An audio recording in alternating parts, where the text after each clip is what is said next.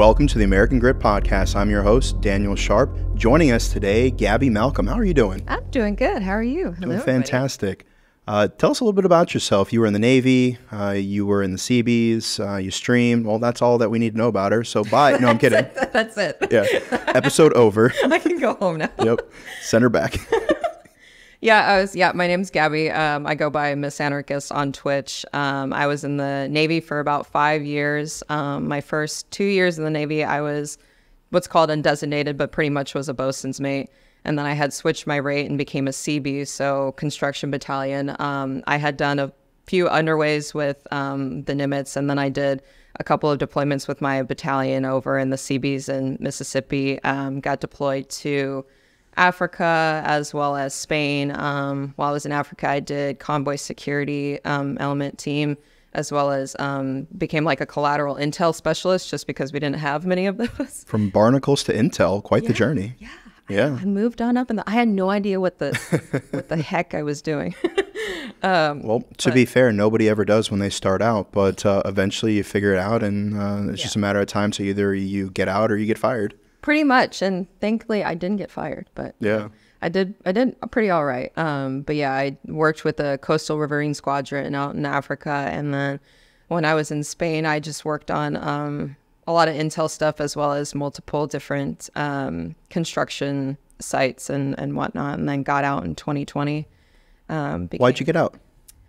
Well, you know, this and that. This and that. No, when I went in, I knew I wasn't going to be a career person. Yeah. I just knew it was like, I wanted to do it for a time as well as utilize it to help myself get school benefits. Because I'm from Los Angeles, so I was born and raised in the hood in California. Me and my family didn't have a lot of money growing up. So I couldn't really afford college. So I utilized that benefit, wanted to use that like after I got out of the Navy. So I stayed kind of like teetered on like a little bit back and forth about staying in every now and then. But, I miss the clowns, but I don't miss the circus. That's fair enough. And I totally sympathize with the idea of like using service as a way to give back to your country, but then also to get the benefits that you're entitled to as per your contract. So it sounds like you were from the Florida of Los Angeles. Yeah. Kind of, yeah. I was from like Highland Park, East Los Angeles. So it's I've played Grand Theft Auto. I'm vaguely familiar. It's GTA. Pretty much full GTA. And now we got to go back to Vice City, my neck of the woods, you're so right, full circle. Yeah, but GTA 6 coming out soon. Yeah, I just saw the trailer. Miami. It's fantastic. It's going to be amazing. Yeah, and speaking of, after you got out of the military, you found yourself in the gaming community. And as you mentioned earlier, your handle being Miss Anarchist. That has been something that a lot of veterans have gravitated towards after service, the gaming community. And it's funny because you can go from being an engineer or an infantryman or an intel analyst, and then you find yourself playing like Elder Scroll or Stardew Valley or Call of Duty. And there are some parallels between the military and the gaming community. Like you said, the personalities are there, the camaraderie and stuff, and more importantly, the community. And the reason why we're so excited to speak to you today is that you started developing that community as a way to bring like-minded peoples together and give them an area where they could talk about their mental health, and they can express their own stories and listen to other people's story and be there for each other. So can you tell us a little bit about how that started from as you were getting out and to where you are today? Yeah, definitely. So like I said, I went in 2015, I got out in 2020. And when I got out in 2020, that was obviously peak COVID, like everything kind of popped off, and I had to get out of the Navy, and I moved all the way from Mississippi to Washington State just because I had lived up there before and I knew kind of the layout of the land. And I knew in my head, like, what I wanted to do career-wise, but I also had in the back of my mind, like, gaming and getting into streaming was something that I really wanted to do for years. There was so many people that I had looked up to from the time I was like 12 or 13 that kind of paved the way in gaming on YouTube and on Twitch. where I had seen them and they were like the first people to ever do like, hey, I'm going to post videos of myself playing video games. Yeah. And it was the most entertaining thing for me. And it was also a very therapeutic thing for me. Yeah. Because I would be deployed and I would remember like coming home from like, 15, 16-hour days where I was just beat the hell up, dude. Yeah. And I would just sit and watch like Markiplier or like some of these people on YouTube and instantly my mood would shift. So you spend all day grinding in your career, and then you come home and watch somebody else grind for that elite armor. Yeah. Yeah. Yeah. Or mainly like horror games, Oh, somebody yeah. just like, because that's kind of my niche. Do you ever play horror games in VR? I haven't yet. All right, I didn't mean to cut you off. We'll come back to that. I'll put a pin in it, but please continue. No, you're good. So that's my niche. And when I first saw people do that, I was like, that looks like so much fun, because it was not only entertaining for me, but you can see that they were having so much fun just doing something that they enjoyed. So when I got out, I not only was kind of the state of the country in a very weird time, but I just was experiencing that first year of getting out where you're like, oh, I thought this was going to feel great, but I don't feel great. Yeah. I felt so like alone because all of my friends were like back in Mississippi or in California or, got stationed in Japan. Off on another deployment. Off on another deployment, or they got out and they went back home to whatever state that they're from. And I was just like desperately trying to find that group of people that I had, but I couldn't find that because I was like, a lot of civilians or people that have never been in that world didn't understand. So I felt so alone. And then that's when I, invested the time and the money into getting my PC and getting everything set up to stream on Twitch and online. And once I had started it, I definitely like pushed, how I'm a veteran out as like, part of who I am, because it is who I am. I identify as a veteran. It's a big part of me and my personality. And rightfully so. Yeah, definitely. And I started seeing this huge wave of people just coming in like, oh, I understand where you're coming from. Oh, this is awesome. You were in the Navy. I was in the Army. I did this and this and this. And that had to be validating. Yeah, very. And like, I created like my own little like Discord group where like people can, it's still online. Like everybody still comes and chimes in. I even created like. For legal purposes, there are no state secrets being divulged there. No, nothing at all. Well, like created like little channels like the smoke pit, barracks smoke pit. And it's like, I go on there every day and I see just like people posting pictures of like when they were in. And I was like, oh my God, I like found my people again, even though like they're not with me physically. Yeah. But like I can check in with them every single day.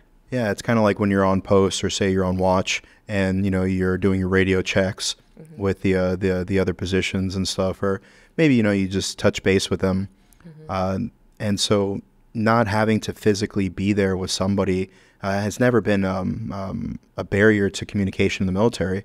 There was one time I was in Afghanistan. I was on this OP. I was out on this coil. We were watching this wadi, just like, oh, hey, could you have a drone do it? And they're like, no. Like, all right, cool. We're going to risk the IEDs and go sit out there. Yeah. And I knew my buddy, one of the other squad leaders. He just got back from this super long op, and he was just exhausted. And so I waited till like 3 o'clock in the morning, and I raided over to his position. I made the radio watch walk him up, and I was like, hey, Whiskey Maine needs to know how many of your Marines are going to the ball and if they want chicken or steak. And so he woke all of his Marines up to ask them this. And I'm pretending like I'm writing it down, we prank each other all the time. Yeah. And then like an hour later, I call back and I'm like, and they need the serial numbers for all your machine guns. And so I'm just like harassing this poor man who's just trying to get his 14 minutes of sleep before the next mission. And he was several kilometers away, which in Afghanistan at the time might as well have been halfway across the country with all the IEDs and not being able to move at night. Right. So just not being there physically, but still being able to communicate and have that that sense of that you're not alone, that there's someone out there for you, even if they're not physically near you. No, definitely. And that was the main thing that I struggled with when I first got out, because I would meet new people, whether it was at like my new job or, just out and about in society. And I just didn't get the same feeling that I get when I see like you or, somebody just that has been in our world. It's kind of like you kind of like just have this feeling where you naturally gravitate towards each other you understand, you have the same type of humor where it's like, you know, others don't get it. So it was just kind of hard for me. But then once I started streaming, and I didn't think that it was going to really go anywhere. I didn't think that I was going to get like a decent following. I didn't think anybody was going to watch, but it ended up, you know, very slowly just growing into this, you know, beautiful thing where it's a really nice, like loving, positive community where we all just joke around, you know, with each other. And you know, we had a successful like Veterans Day stream, and it was just, yeah, it's been a really amazing experience so far. Yeah, you actually not only made an area where people can come together, you actually started to activate the community where you would have charity streams, and you recently had one that was really successful. Can you tell us about that? Yeah. So I partnered with Vet TV and Irreverent Warriors, and I did a Veterans Day charity stream. Where we raised, I think our goal was around $1,000. And basically like I streamed for like 9 to 12 hours. I don't even remember what it was. It was just a blur at this point. It was a whole blur. It just, 14 monsters later, you know, they were 1 an hour. So dude, it was crazy.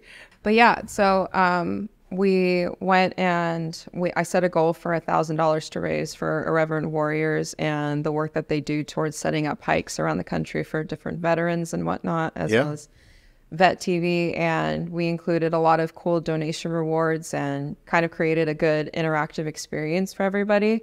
I set up different types of community games. So, you know, in my Discord, I allowed people to like come in and we would play games together, and it was such an amazing experience. And, you know, they would like, for example, you know, if we reached a certain milestone to like maybe $500, then I had to switch towards playing Skyrim in full Viking gear for 2 hours. So, I mean, that just sounds like my Friday night, you know, like. Yeah, you're not wrong. Yeah. Do what you love for charity. Like, it's a dream, you know? Yeah, it was a really, really fun experience. And then I would don't let the military see that, because that is like the anti-reenlistment poster. You know what I mean? Like, this is what you could be doing. You could be doing this, or you could be doing something, you know, important. Yeah, you know, sweeping the deck, playing Skyrim. You know, honestly, which one do you want to go with? Getting cheated on halfway across the world, playing Skyrim. You know, like. Still gonna just pick Skyrim every time. Yeah. Yeah, and then I used to play it until I took an arrow to the knee, and I kind of ended my professional career. Now I just do it recreationally. Oh, good for you. Visit the Cloud District often. Yeah. And so you started activating your community and started using it for good, which is something that unfortunately you don't really see a whole lot. There's people out there that they will, you know, start to get some notoriety, and then it all becomes all about them. It's all about me. Look how cool I am, and you know how amazing and wonderful, you know, what I am doing is. And it's really awesome to see, particularly in the veteran community, when people who start to get notoriety start using that as a way to shine a spotlight on a worthy cause, like Irreverent Warriors. Mm-hmm. And so if there was anybody out there who maybe wanted to get into this community, where would you point them? What tips would you give them? I would definitely look into on, you know, whatever social media that you may be active on. There's a bunch of different kind of companies or communities that I've found personally out there where kind of tailored towards like bringing veteran gaming, you know, communities together. Like, for example, there's, you know, like Regiment, like they're one of the biggest communities out there where they just have, you know, a giant Discord server and gear everything towards bringing military veterans together that love gaming, whether that's competing in like first person shooter or just shooting the shit about their favorite types of games. I like, for example, also, you know, I went to TwitchCon this year for the very first time, and I had such an amazing experience because there was different like veteran gaming little like community meetups that were scheduled, and I got to meet such good people, and I felt instantaneously like at home. And we still talk every single day. I play with them every single day now ever since we hung out, you know, and TwitchCon was back in October. But I would just say, really try to just don't be afraid to reach out, you know, and look for those types of communities. And then I'm here too. So, you know, if anybody's ever feeling like they're alone and they want somebody to confide into, you know, and they're a veteran and they don't know what to do, but they do love gaming, you know, I create my own little Discord space to where, you know, anybody and everybody can come in and just shoot the shit and be themselves. So I would just say, you know, don't be afraid to reach out. And now that being said, does a person have to play like a first-person shooter in order to find themselves welcome in this community? Hell no. No. I personally actually don't play first-person shooter. You don't? Yeah, no. Wow. It was almost like it was a softball pitch for you to knock it out of the park. Listen, Linda, nothing against those games. It's just like, I can't. Look, sometimes I've had a stressful day, you know, and I'm 38 now. Maybe I'm not as good at Call of Duty as I was when I was 19. I just don't want to get just like not only just teabagged and then, you know, roasted by a bunch of middle schoolers who still have like the fast synops and they haven't had TBI yet, you know. There's some games I go like 50-1, you know, and there's other games I go like 1-17. And those are the ones I remember. So maybe I don't want to be stressed. Yeah. Like I've had a hard day. I don't want to come home and just fucking be so pissed off again for 4 hours. Yeah, for real. Just dying over and over again. Yeah, no, like I was just sitting there minding my own business. Some 12-year-old's like, "Oh, give me the discount code to your mom's OnlyFans." I'm like, "What?" Get shit on. Like, for real. No, I like on my Twitch, my specific niche that I found is a lot of horror games as well as fantasy, like role-playing games and different, you know, smaller kind of co-op games. Yeah. I just feel like there's, again, like if you love first-person shooter, that's totally fine. That's awesome. But for me, I feel like there's a lot better substance and quality in those games, like, you know, Baldur's Gate 3, Skyrim, etc. You know. And then when I play horror games, people really enjoy me being terrified. It gives them a lot of joy. I don't know what that says, you know, but I'm going to ask my therapist later what that means.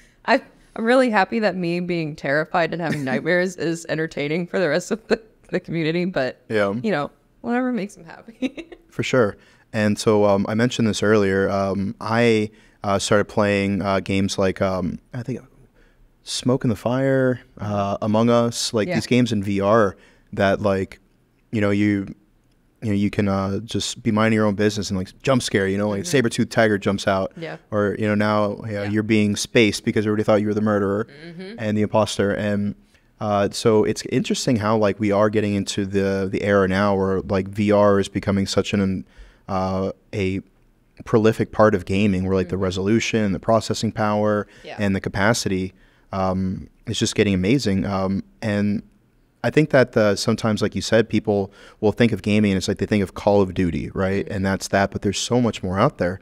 There is a program in the Quest where there is a documentary about the city of Fallujah. And so last time I was in Fallujah was in 2007. Haven't been back since, right? Yeah. And so to be able to put on the VR headset and go back to Fallujah and see the little things that you forget, like the way that like there's always exposed wiring and like the lawns and the little stickers that kids would put on the light switches that are unique to that city and that area. And it's kind of like this sensory experience without the worry that I'm going to get sniped in the face. Right. Which is also a huge threat in Call of Duty. Just, particularly in Warzone, you know, I spent like 20 minutes running and then it's just like, I was like, damn it. I instantly throw a controller across the room. Yeah, and then like, you know, it'll be like one of those like dune buggies will fly across my screen and you just hear a 12-year-old, get shit on. Get shit on, nerd. Your dog water. I'm like, what does that mean? And, you know, so to be in this area, like I was utilizing the tool, you know, for gaming as a way to kind of like process my own experiences and my own trauma, and to kind of like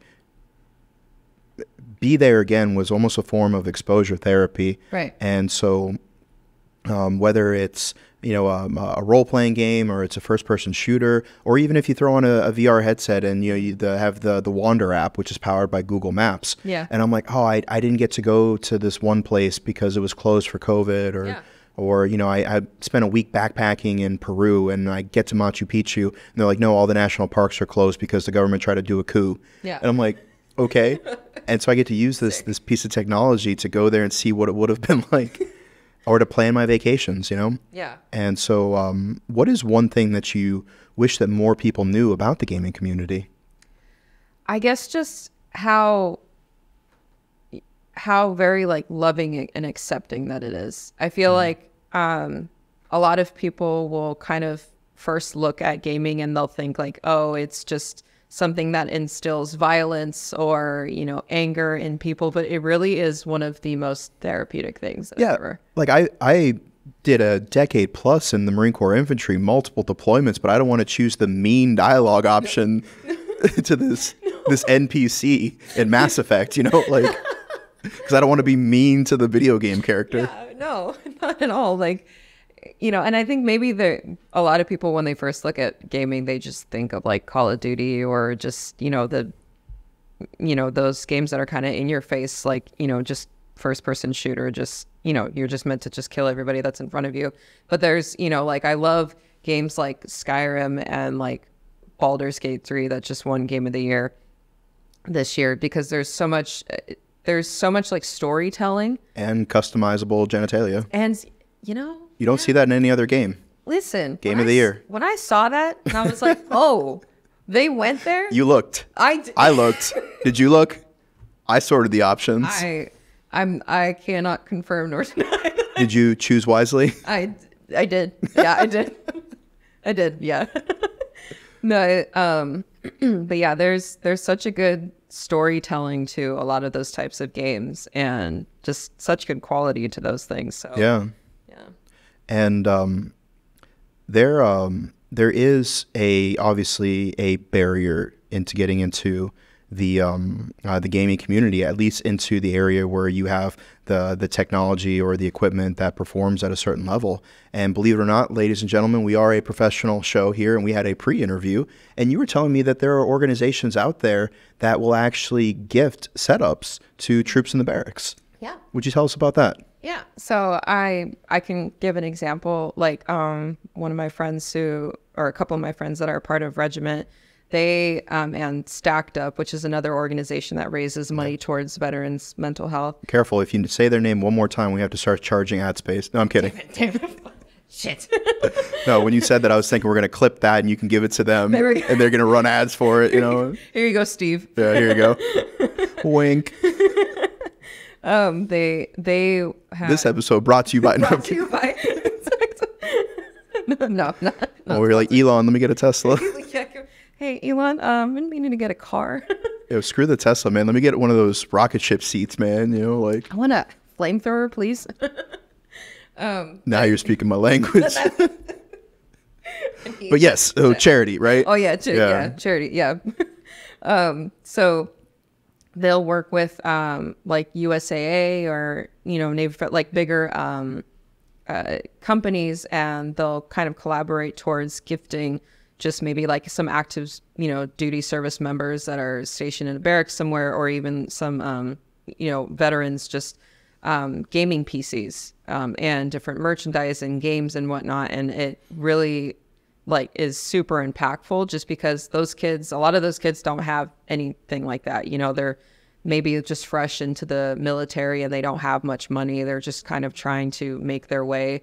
And so when I've seen, you know, companies gift some active duty service members and Navy, or not just Navy, but military veterans in general, PCs and different video games, it's really, you know, just awesome to see. Yeah. Because I feel like when I was in there weren't that many people that reached their hand out and checked on us, like in that kind of a way. And I wish that more people did that. And it's really, really nice to see people do that for those kids. And to be fair, there are worse things they could be doing than playing video games. Yeah. They could be out there smoking spice. They could be out there like getting married to strippers. Yeah. Like picking up prostitutes, like something in Japan. Like, you know, there's a lot worse things that they could do. That was very specific. Well, you know, anyway. Allegedly. I plead the fifth. Out of all the amendments of the Constitution, I plead the fifth. Yeah. I've got that one on deck. Yeah, for real. All the time. Yeah. So before we let you get back to gaming yourself, and is there anything that you like to leave our listeners with? Just, for all of the gaming veterans or people that are, maybe you're just fresh out of the military, just really, really please know that you're not alone, and do not be afraid to reach out to somebody. You are not a burden whatsoever, and get out there, get yourself familiarized with different, gaming communities, and don't be afraid because, thinking in your head like, oh, I only play these types of games. I'm not going to find a community. But I've created such a, small but amazing community to where we all play different types of games, but it's like, when we talk to each other, it's like we've known each other for years. So I would just say, please don't be afraid to reach out. And yeah. And so if they would like to follow your escapades in the digital world, where can we find you on social media? So you can find me on all platforms: Instagram, Twitter, Twitch, Ms_anarchist, spelled with a K instead of a CH because I'm special apparently. But I stream a few times during the week, and I stream different RPGs as well as horror games. So please make sure to go check out one of some of my streams if you have the time. And the K stands for Kilimanjaro. Yeah. A little Halo reference. Literally, yeah. Now, I want to ask one last question before we wrap it up. What is your favorite gaming insult to say? Favorite gaming insult? Yeah. So say like somebody is just like camping, or they're stealing your resources, or maybe it doesn't have to be serious, right? Maybe it's just a friend that you like to talk shit with. Like what kind of insults are you dropping? I don't know if I can say it 90% of it. Eric will beep it if it's too bad, so just let it fly. Oh man. Okay. I mean, I would say one of my favorites is always like get shit on. Yeah. Your ass. Like get shit on, nerd. That's a pretty good. It's a good like standard, one to say. One of my favorite ones is you can't be sensitive and arrogant. You have to pick a struggle. But true. Because there's some people out there that they're like, oh, why don't you push this? Why didn't you do this? Yeah. It's like, my brother in Christ, you're 1 in 12. I'm not the problem here. And then they get mad. It's like, no, you can't be dog shit and sensitive. Yeah, like, no. You got to pick one, No, I like to go for the personal, punches. I like to get really personal. I like to be like, yeah, that's why your dad didn't come home from the crime station. I'm sorry your dad beat you instead of cancer. That's a one that I've heard quite often. Be like, man, I can smell your pepperoni nipples from here. Like, how's that possible? Pepperoni. On January 1st, 2023, one of our writers, Alexander Pfeffer, wrote an article called Open Your Face, A Brief History of Trash Talk in Gaming, where he explores how we went from talking smack to your buddies in GoldenEye and N64 to now the digital age where, people can figure out who you are through your Twitch platform, your social medias, go out, find out that you got a special cousin, and then insult them directly by name in the same chat. Jesus. Yeah. It's a loving community, but every once in a while, you get some turd burglars. It's a loving community, but once in a while, I'll log back in just because I'll download Call of Duty and just be like, I just really want to hate myself again. So let me play this for like, an hour. And then immediately it's like, whoa, we have not changed since 2009. Yeah, you have kids in middle school making all kinds of assumptions about you. And my favorite way to shut that down is like, you're not even 18. You can't vote. So legally, you don't have an opinion. Yeah, but they do hit it pretty hard. Yeah, no, seriously. Sometimes they hurt my feelings. And I'm like, damn. Damn, that was personal. Like, God. How'd you know my mom said that? Like, yeah, definitely. Yeah, so thank you so much for taking the time to come tell us about your story and tell us how you were able to build your community, and hopefully our listeners can take away from this that if you feel that there is an absence of resources or a lack of community, there's nothing stopping you from going to do it. We all have jobs, or most of us have jobs. We have things that keep us busy. We have obligations. We have our own hobbies. But at the end of the day, if you could parcel out a little bit of time every day to work towards your goal, you'll be thankful for it a year from now. Yep. because you won't be the same person a year from now that you are today, nor should you be. And whether that be the evolution of your skill, the progress of your game, the community that you build, you have the opportunity to go out there and find something and make it special. Definitely. Well, thank you very much for joining us today. Everyone out there, stay gritty, and we'll see you next time here in the American Grit Podcast.